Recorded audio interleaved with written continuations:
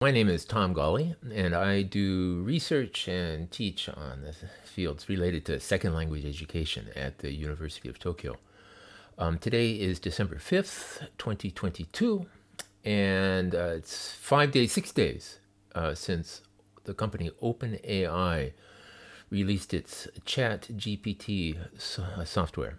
And so I would like to just show that a brief demonstration of that software and talk about the implications of this new software and similar large language models for the field of language education.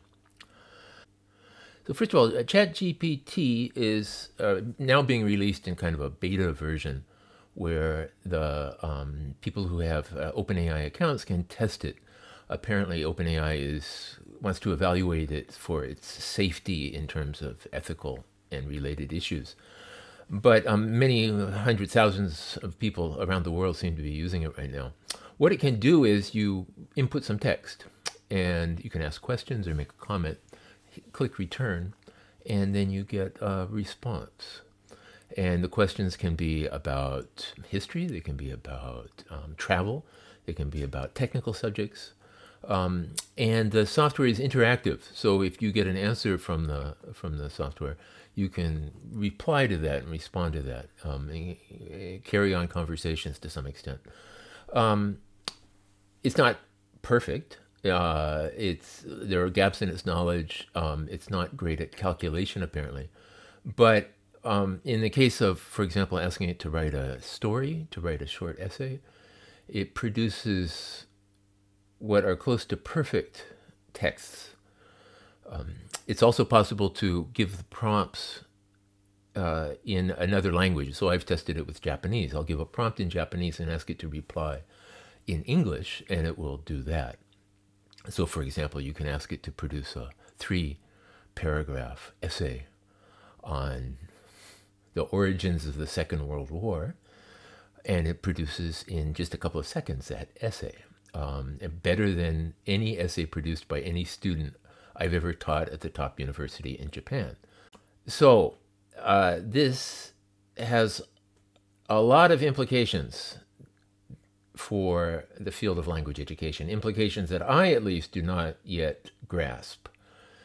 So about 5 years ago, 6 years ago, there was a similar revolution when Google's machine translation software adopted a new neural network approach to doing online translations. And so suddenly, especially between languages like Japanese and English, machine translation became usable in many cases. And so, for example, learners of a language could use it to write their homework. They could also use it to find out what a text in a foreign language meant with pretty good accuracy. And it can also be used in practical situations. But this ChatGPT goes beyond that. It's not just translating. By the way, it can translate, is able to translate as well in the tests I've done. But it goes beyond that in actually producing text and being interactive in the text. Right now, the interface at OpenAI is only for written text, but I think it's pretty obvious that this or similar software will soon become available in spoken form as well too. Voice recognition and speech synthesis are very, very good now. So within months, I expect we'll be seeing some very high quality voice interactive software where you can talk to this bot, and it seems very, very close to being a real person. And I'm sure there will be cases where software developers will create characters with persistent personalities so that one could go back and converse with the same person again and again. This software is very close to passing, or has already passed, the Turing test, the test proposed by Alan Turing many years ago to say that artificial intelligence has been achieved when you can't tell the difference between a computer and a human being. And so that's going to be happening soon, very, very soon. So the implications of this software go far beyond the field of language education. And those discussions are starting. They've been going on for some time, but they've been kickstarted within the last few days by the arrival of ChatGPT. So I made this video to encourage people, at least in the field of language education, to take this move seriously. The response to the rapid improvement of machine translation, starting in late 2016, was slow. It took a while for educators to start taking it seriously. I think they needed to know that their students were using it before they realized that they need to adapt their education. Much education still has not adapted to it. At least here in Japan, education policy, the policy of the government, educational policy of the government, has not yet responded to it at all. And so this next leap in artificial intelligence shown by ChatGPT raises even bigger issues about why and how people use language and why and how people learn and teach other languages.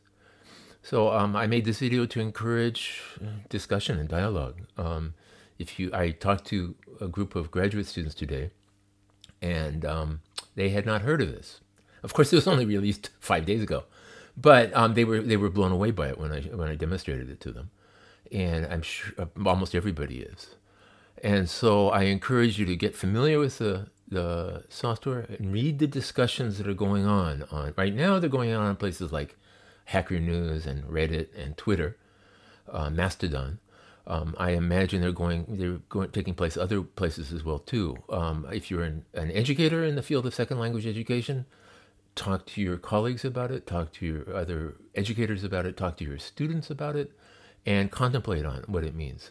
I can't predict what's going to happen, but the software is being developed very, very quickly, and we can imagine other rapid advances soon, like the spoken interface, which I mentioned.